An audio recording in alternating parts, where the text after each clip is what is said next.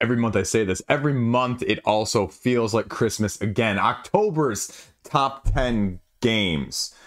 None of these may break high 7 digits, except for maybe one, actually 2.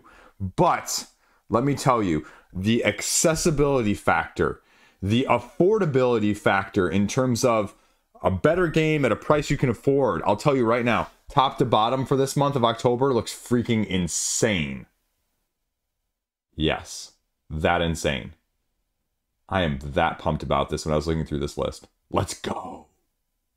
So, special open intro here. You may be wondering, WTF is on the table in front of me. This is a huge black box, 19 pounds. This is separate from the other top 10 that we're going to talk about here in a minute.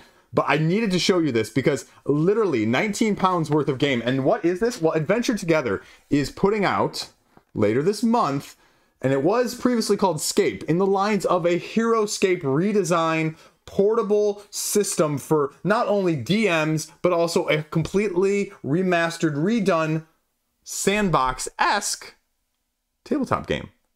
Yeah. Let me show you what's inside this, because this is absolutely massive insanity, right? So you open it up and look at this right now. You can't see with the plastic wrap, but let me show you what we've got going on here. This is one of the boss miniatures right here. Let me show you this thing. Now, this appears to be sun-dropped, but you can kind of see what we've got going on here. And let me be clear about this. It has pedestals because you're going to be riding this thing, also potentially taming it. And that's the crazy part of it. Now, not even the craziest part, though, because we also have some pre-painted trees in addition. So, yeah, we're going whole HeroScape in a completely new, utterly different direction. And they're also including, like, a golf game to go along with it, because it's going to be a hex-based grid modular system that you're going to be able to build, just like here with HeroScape. And there's a lot of stuff here, folks. And this is going to give you biomes, like different environments that you're going to be able to mix, match, create, stack, go together. A little bit of expansion content, a little basically of HeroScape done in a completely revitalized, newer way is what they're going for. And cross utility, not only on the D&D as well as the tabletop side of things with a game to go along with it. Yes.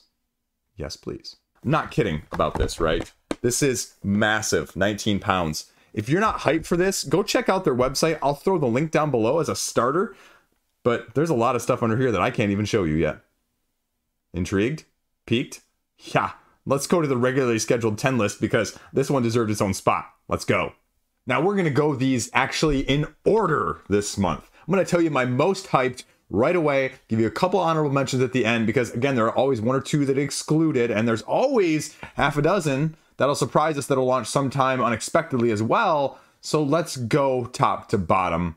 There you go. Let's go. Now, top 3, I could exchange these in any order, depending on those variabilities and those factors that I mentioned a minute ago. Price point, ease of play, rulebook. Show me what you got. Now, first up, Marvel Dice Throne X-Men. Marvel Dice Throne X-Men. Reaction video is coming out later this week in terms of what we've seen already. How do you feel about it? Breaking down some of the mechanics, because they've revealed 4 of the characters at the time of me filming this, and both hits and misses. I like the characters that they've chosen. You've got your Storm, you've got Wolverine, you've got Psylocke, you've got Iceman, you've got a missions thing. And then there's a bunch of mystery as well. There's 3 weeks left to go, and they're going to show us every Friday what's between now and then. 3 weeks, 4 weeks, whatever at the time of me filming this. But I have slowly developed a crush on Marvel Dice Throne. And my kids love it, and they love to play it. And if you give me X-Men, which is my preferred, Avengers X-Men, you know, you saw me with Marvel United. That's going to be happening as well. So that is by far and away number 1. And they did the whole reaction video of content creators going to their, you know, Gen Con reveal or whatever, right? So, you know, it's got some decent amount of hype behind it. But also in my video that I'll talk about my, you know, thoughts on Dice Throne as well, I've never seen such a toxic Facebook fan book, except for anything that wasn't named Board Game Revolution. Yeah, I said the he who shall not be named group right there, folks. But that's number 1. Number 2, this is going to surprise you, it's number 2, not number 3. Number 2 is actually going to be Cascadero. Bitewing somehow got a new Dr. Reiner tile laying game, Cascadero. And now it's going to be going with a roll and write version, slightly re-implemented, smaller, more portable, Cascadito. And Cascadero, though, envoys going across lands and you're going to be trying to combo them because you're going to be trying to score in set collections type manners. But the more envoys in an area, the more points, because one envoy in an area is not going to score you whatsoever because the locals are suspicious of newcomers. So you have to have multiple there in order to score in the first place. So do you go for small long chains, or do you go for multiple big groups spread throughout? I have a copy coming to me as a preview copy, so I can talk about it hands-on. And if you know anything about me, which you may or may not if you're tuning into this as a first-time viewer, I own Samurai, Babylonia, Tigris and Euphrates, Yellow and Yangtze, Blue Lagoon. I own pretty much everything. The only one I don't own, well, that's kind of in that grouping. That's later on this list. Haha, spoilers. So that's what's so exciting about this. And again, it's just going to be a price point thing. Just going to be a price point thing. And Bitewing does pretty good on crowdfunding in terms of giving us the value. So I'm not as trepidatious as I might be otherwise for a new Reiner game in the first place. So that one makes me really excited as someone who owns all of the other ones I just mentioned, right? And I think you can own all of them. Tigris and Euphrates, Yellow and Yangtze folks are probably a little bit divided in the comment section, but I'll make the argument that Babylonia is the one you teach first. Boom! Hot take of the day. So what's number 3? Witcher, Path of Destiny, go on board. The big problem with Old World is that it's just sprawling, right? It's got so much stuff, and now you condense that down into more of a bite-sized Liege game of tableau building with card engine side of things. Okay. Now, I'm not worried about the thematic incorporation. I'm much less from that aspect. I am much more team gameplay. Give me a rocking Res Arcana style gameplay. And I'm using that very, very loosely here in terms of the actual gameplay. But there's videos out already. The pre-launch page already has tons of content on it and tons of descriptions of taking your asymmetric various characters, leading them through missions, having different missions that you're going to be going up against at the variable endpoints and the bad guys, and just a little bit of everything there. But the issue is going to be, again, price point. Go on board has already said there's going to be exclusivity, so that's not going to be necessarily a question of why get it.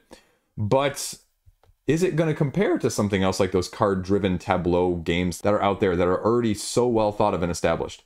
Like, I'm looking for something great there. Absolutely great. And so that's where the expectation is going to be. I want a rule book. I want to know what you're going to give me. I want less plastic, more gameplay. Less plastic, more gameplay.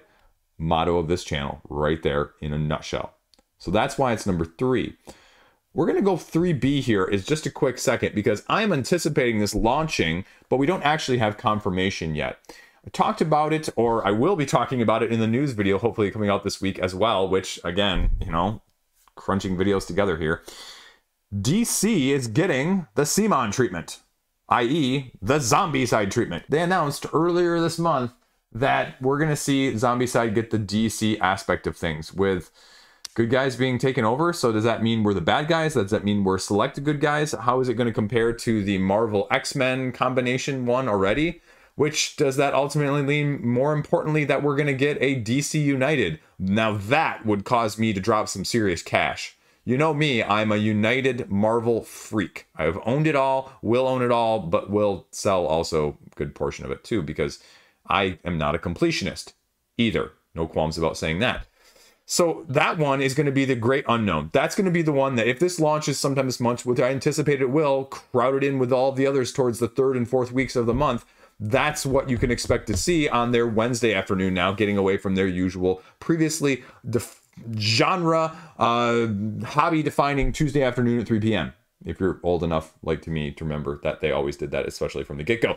So that's going to be the other one that's sort of lurking out there. The next one up, you may have heard of, you may not have heard of as well. Louis, I'm going to mispronounce his last name, Brua, the designer behind Keep the Heroes Out, one of my top games of last year. A cooperative, sort of tower defense-esque, reverse sort of skirmish cooperative game, where you're actually the bad guys, and the good guys are trying to raid your dungeon, and you're doing sort of the tower defense thing with some awesome wooden meeples, asymmetric factions, that not only change the dynamic and the power that is given to each faction and each enemy that you're actually playing as, but actually the number of creatures you control in the first place, right? Like if you're the dragon, you only have one. If you're Cthulhu, you only have one. But maybe you're the little rats, and so maybe you have 5 or 6 of those that go on the map, and you spread throughout the actions. You go to your variable board setup with like, I don't know, like 15 different scenarios in the base game alone, not to mention the difficulty of playing 2 or 3 rounds as you're sort of drawing these hero tokens to slowly see where they're going to go, how they're going to interact, and how screwed you're going to be, and you know, a completely different pandemic style of things. And it's an absolutely fantastic game. But now we're getting an expansion called Boss Battles. More scenarios, more monsters, new ways of difficulty, and of course, well, boss battles. And that's probably the boss battling thing is the thing I'm most excited for, because I have no clue how you're going to do that. Because when you think of fighting off enemies, right, you think of fighting off like hordes. Well, these guys just kind of go into an area and have an action effect. Sometimes they stay around there, sometimes you clear them out, sometimes they don't stay around, sometimes they go to jail, sometimes they don't. And so there's not always like as persistent as you may imagine like in a game like this in the first place. And so giving me something more concrete as well as I'm playing with my socks during the middle of the video, that's what you've got going on here. And sometimes your socks just really bother you and the leg hair if you're like me. But that's what you get on this channel. But I'm really interested to see, because this, again, this was one of my top games of 2022. And if they can keep this up and just give me more of a good thing, of a really good thing, is well worth it. Now, next up, we're going to go number 5 here. And again, I have a hands-on copy of this one right now in front of me in my house right now. And this is Old King's Crown. Old King's Crown is going to be doing something a little bit different here. This is a card-driven conquest game. Think Orfilame, if you're familiar with that, with the card-driven aspect of the asymmetric nature of you playing them down and having different actions depending on what order they're in. Now only give that a map. And that's sort of the loose vibe that you get when you take a look at this. You're going to be playing these different locations on the board instead of in dynamic straight line that is Orfilame, and there's going to be interaction that's going to happen based on how and which order and where they're revealed. And it's just kind of a cool different spin on area control with an Orfilame twist. You win, you get more influence. You win, you get better rewards. You get a number of influence, well, you hold it till the end of the round and you win. So if the price point is right for a card-driven aspect in this game, you know, this is one of those that's going to fly under a lot of people's radar, but has been really well received from a lot of the comments from the sort of convention scene on the media side of things. And I say media, and what I mean by that is social media, not me media. Because I have heard nary a thing hardly on my side of things, but I've seen a lot of people talking about it after conventions. Especially the UK Expo, Gaming Expo from earlier in this year. So if you like that sort of thing, this one should heavily be of interest to you in the first place. Now, let's go. Let's go elsewhere. Let's go to the other Dr. Reiner, because we're going over here and we're going with Through the Desert. Through the Desert was picked up by Allplay. It's been out of print for a while. We're getting a new one at the end of the month. Now, similar with other Allplay crowdfunding campaigns, they're coming with a trio. I don't really know what the other two are, but that's not what I'm concerned about. I'm concerned about Through the Desert. For $39, you're gonna be able to get a brand spanking new copy of this upgraded art and wonderfully illustrated game in the lines of the Knizia, other examples of excellence. Tribes of nomads trying to control the desert. You got the artist and illustrator behind the boards of brass going for this one as well. That's a combination in heaven if you're asking me, because this is one that I think deserves to be on a lot more shelves as well, myself included. $39 price point's pretty good. Allplay usually gives us a little bit bling to go along with it, and that's going to be maybe the make or break it, because some of the Allplay stuff has been hit or miss in terms of gameplay for me, but also in terms of do I need some of those slight extras that they've offered with like the mini expansions or the tiny amount of deluxeifications to go with it. So it's going to be intriguing to see what they pair with this game as the other two. Clearly me intrigued to check out the campaign heavily, because you know I'm going to do it anyway, but I have to say that too, regardless, because of this one. And so that's going to be a great test of the reprints, right? We saw Ra, we saw Amun-Re. We're seeing a lot of those, and I like this stuff. Now, Tigris and Euphrates, unfortunately, that one got completely delayed. You're not going to see that one anytime soon if you missed that news as well. So this one may have to sate your appetite, or Cascadero, until then. Now, this next one up is going to be a great test as well. 2-player asymmetry going head-to-head. We've seen a couple of these, like The Hunt more recently. There's an upcoming one with Essen, Dr. Hyde and Jekyll versus Scotland Yard, or something along those lines. A very similar title. I can't remember if I'm getting it right or I'm probably getting it wrong. But this one is taking you into the aquatic. And this one is going to be kelp. And this is where you are either an octopus or a shark going head to head trying to win. The octopus laying your cards around the variable field, trying to hidden maneuver and outbluff the shark, who is just going to use sheer brute force, as well as die rolling and special abilities to take each other out first. I mean, it sounds really kind of cool. The aesthetic is awesome. And this looks like the absolute perfect type of game for my wife and I to play, because again, it's not learning 5 factions, right? You learn one really good, and you kind of learn the other one, and you play it again and again and again. I love that style of games. It's not going to be abstract, which is even my somewhat preferred on top of that, but give me this in spades and we'll see where it goes. I'll also be hopefully having a video out on this one at some point later in the month of October as well. And this is by Wonderbow Games, which the only other game of note that they've really put out more recently is the upcoming Sea Dragons, which has made a few people's top Essen list as well. So we're going to see kind of what they've got to offer with this one in kelp. Now this is going to bring a little bit of the past back to the future as well with this one. And you may not recognize the name because they've twisted it and spun it around a little bit, but it's World Spanner Factions Set 1. This is going to be Heroes. Because we're going back to Duel of Ages. Remember that? Duel of Ages 2. Asymmetric heroes. Crazy, chaotic Amerithrash, destroy everything, cinematic style storytelling in terms of remembering what happened that game as you eked out a win with a crazy maneuver over your opponent. Yeah, that Duel of Ages 2, and we're getting a twist on it now coming back to crowdfunding. RPG meets adventure, meets faction-based teams that are just going to give you a crazy combination of tactical RPG and adventure style game. You know what? Heroes of the past, present, and future are just going to go crazy against each other. 2 to 8 players, earning alliances of anywhere of 1 to 6 factions or the Queen Mother in this sort of Guards of Atlantis 2 style where you go in teams of, you know, however many divided into 2 against each other. And so I just love the idea of this as a co-op against even an AI system as well, which is Guardians of Atlantis is kind of missing in that sense. Can you replicate that in a crazy, chaotic MOBA-esque feel? And also more of a first-person shooter style? Yeah, I'm interested. 9 or 12 turns, move, attack, minion. That's it. I love the simplicity. Give me the dynamics with the actual abilities and the dynamic of how you're going to be doing all that stuff together rather than the minutia of a huge overhead. You know me, right? This is checking boxes. I told you this was a checking boxes month. I wasn't kidding. So again, what's the price point going to be for something like this? 49 heroes, 90 treasures, maps, as well as new teams every single time. Expansions as well, bringing the hero count up to 360. Craziness. Absolute craziness. So accessibility and price point. Make it or break it. Show me what you got.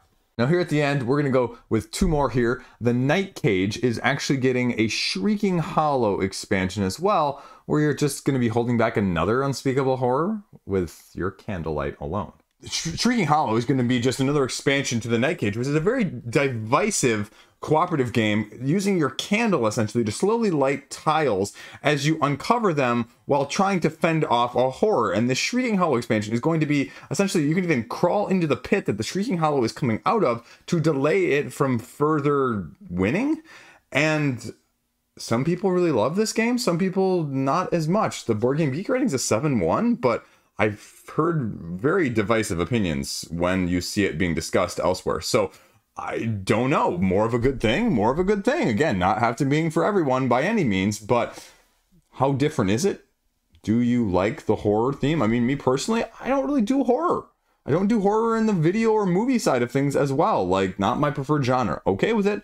Dabbled every once in a while, but your mileage is going to vary. Last up this week, we're going to actually talk about, again, a complete remake of something that was completely out of nowhere. And this is actually going to be a remake, re-inspired by version of the 1979 game Magic Realm, which is sort of your open world D&D RPG adventure style game where they're basically trying to streamline it, bring it back to authenticity as well as notoriety.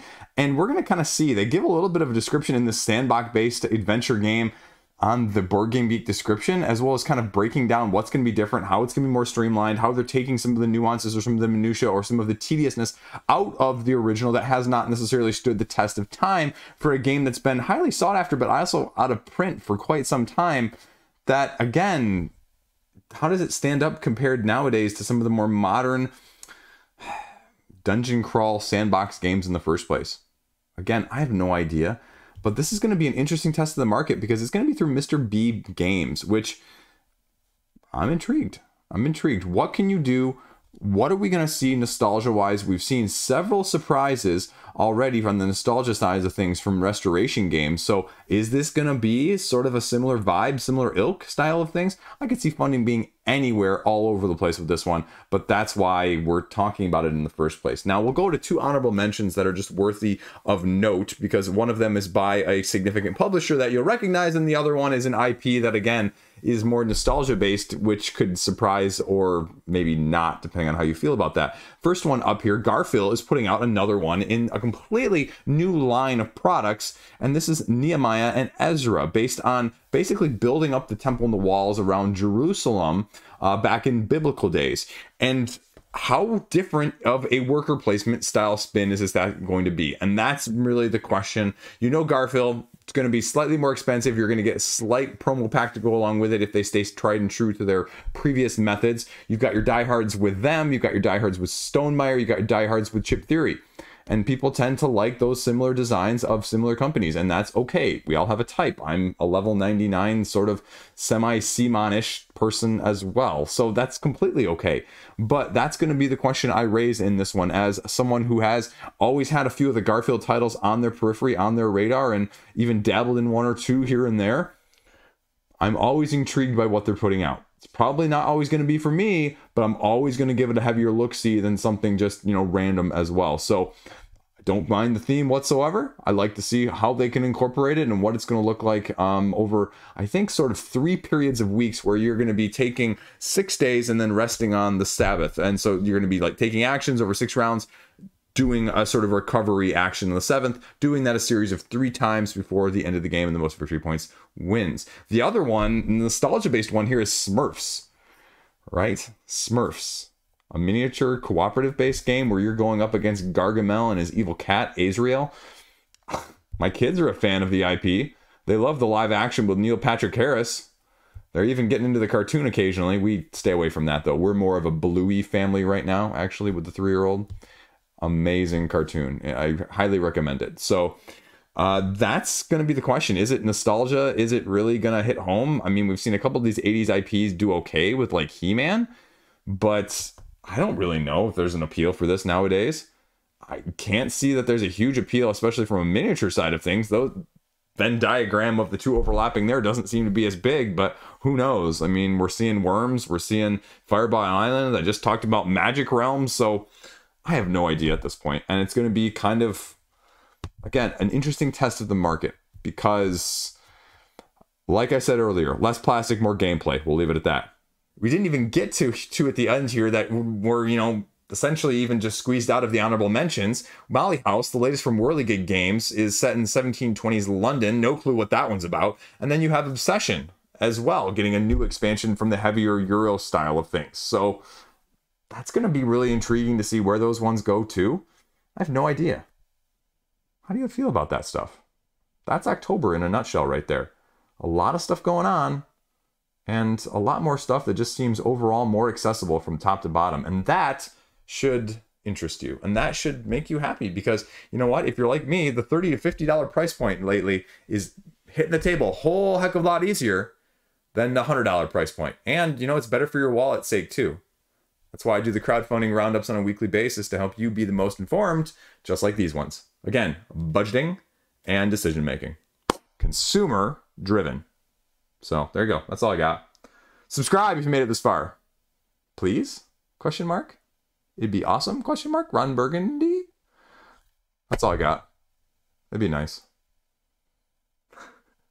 I got nothing. I got nothing ramble otherwise at the end here, and Usually I'm full of something witty and quick, and I don't know. Just go with what the shirt says. You can certainly try. Stay classy. See you around. Have a great freaking day.